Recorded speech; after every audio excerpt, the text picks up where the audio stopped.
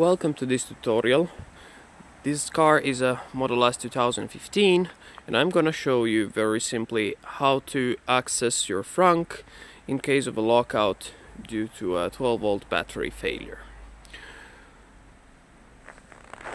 I removed already the front mask, I disconnected already the parking sensors wires, and I'm gonna show you later how to easily remove the mask without credit cards or any other kind of tools without damaging it.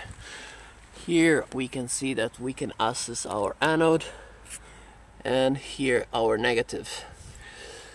In here we have the lock mechanism, and it's much easier to see it from this side. One second that I focus. I'm sorry for the quality, but there we are. Do you see the metal wire? This one.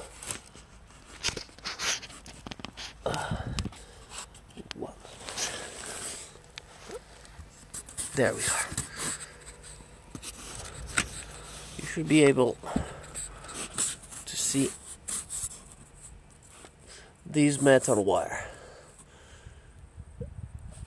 and it's connected to a small lever in here. There you are.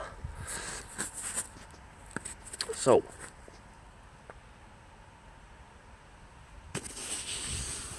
this is the metal wire and it's connected to this lever. Now my 12-volt battery is engaged, so I'm gonna push this lever this way. The frunk is gonna slightly open and I'm gonna have to switch off the alarm.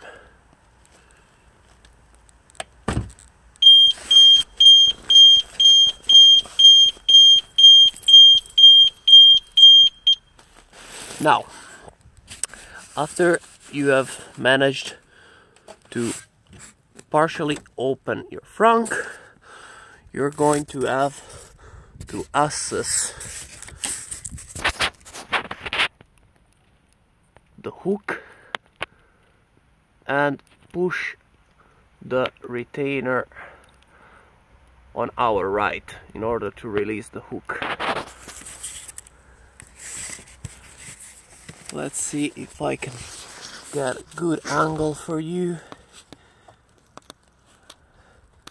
Can you see that I can move the retainer? Let's see if I can focus. Do you see it? If I can.